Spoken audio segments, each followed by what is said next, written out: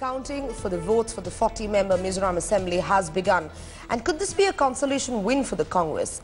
Elections in the state of Mizoram were held on 25th of November, and elaborate security arrangements have been made in the counting centres in the 8 districts.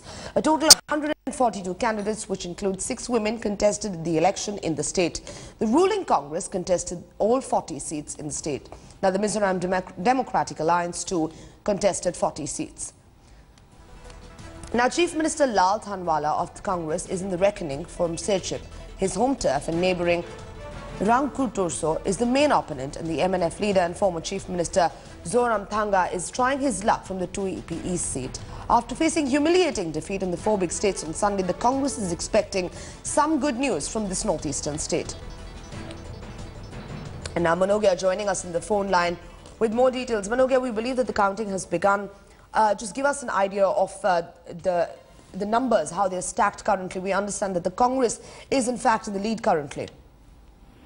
Well, we've been seeing that Congress has faced defeat in 4 states, and perhaps this is the reason why they have one reason to rejoice, at least on the next day, that's Monday, if the Sunday hasn't been very good for them.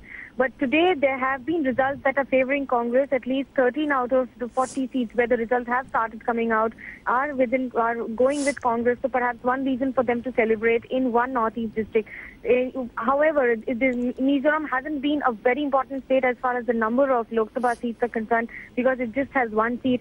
But perhaps even a state reckoning with Congress would surely be a good news for the party. We have been seeing that it is being conducted in amidst huge security arrangements because of ultra and insurgency problems in that state.